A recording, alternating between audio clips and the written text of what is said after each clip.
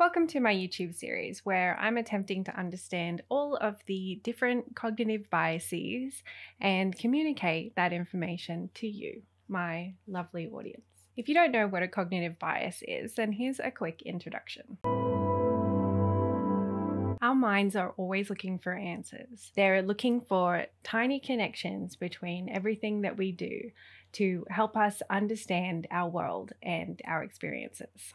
But sometimes our mind takes shortcuts to these answers based on information it thinks it already knows. These shortcuts can help our minds to generate results that aren't necessarily true. And different types of cognitive shortcuts result in different types of cognitive bias, to which researchers and other smart people have identified many. Today we're going to look at the bandwagon effect. Please like and subscribe if you want to see more from the Daily Mind Trap.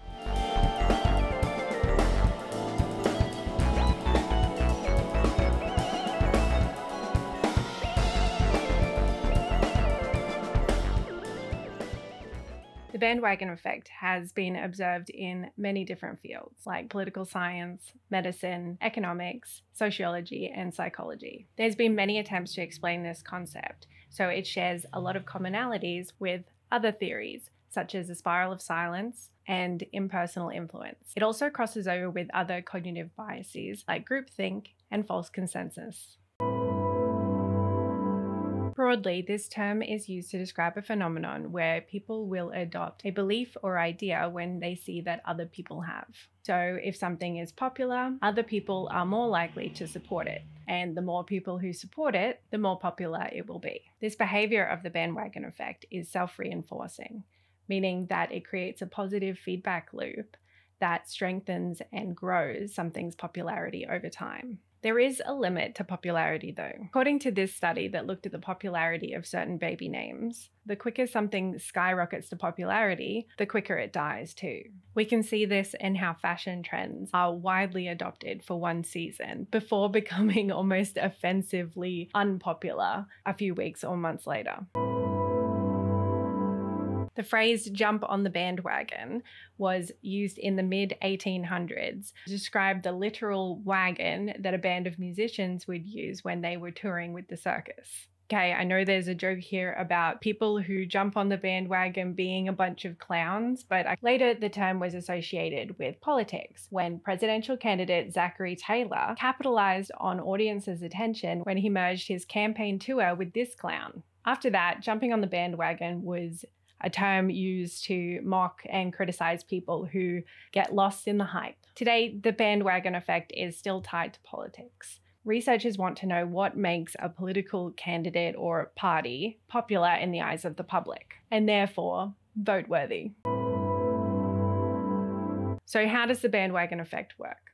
Well, you might hear of something called information cascades, which is basically a schmancy science way of saying if other people are doing it, then we are more likely to disregard our own beliefs and critically think about it before going along with what everybody else believes in. Earth possessed you to get an earring.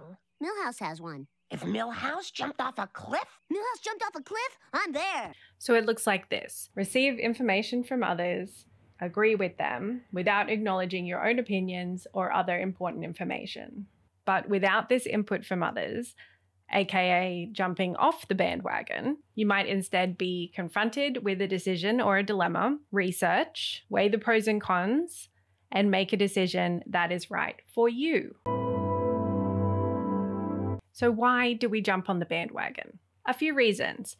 One, FOMO. People have a fear of missing out on what everybody else is getting in on. We also want to fit into our communities and our cultures. We like being on the winning side. From a biological perspective, there's strength in numbers. And we also jump on the bandwagon effect because of what I mentioned earlier about cognitive bias, these shortcuts to answers. It's the rationality that if it's good enough for other people, then I don't need to make the decision about it because it's widely adopted and accepted by others. So I can trust in the decisions that other people have made. So why is it bad? Why is it bad to trust other people? Well, just because other people do it and it's widely accepted doesn't mean that it's going to be right for you. Also, sometimes people are wrong. sometimes it's a con. The bandwagon effect also stops you from questioning the things in your life and allows others to make decisions for you. This could lead you to feel powerless over the things that happen to you, and it could result in behaviors that you didn't really ask for in the beginning, but now they've become a part of how you see yourself. So how do we avoid the bandwagon effect? Well, it could help to slow down and make decisions in your own timing. When you have to make a choice to do something, have a think about whether you really need or want to do that thing. Try to make decisions without the influence of other people's opinions. And if somebody is pressuring you to make a decision right now, they're probably trying to influence you, and you have a right to ignore them. Be a rebel. Look at all the options. Weigh the pros and cons and use your critical thinking skills. It might also be good to avoid the reverse bandwagon effect as well. It's another cognitive bias where people will avoid doing something because other people are doing it. So whichever way you swing towards, just know that you don't need other people to dictate or validate your decisions. Okay, that's all from the Daily Mind Trap for today. Keep an eye on the channel for some more explanations of the different forms of cognitive bias. Thank you so much if you watched this video, and I'll see you next time.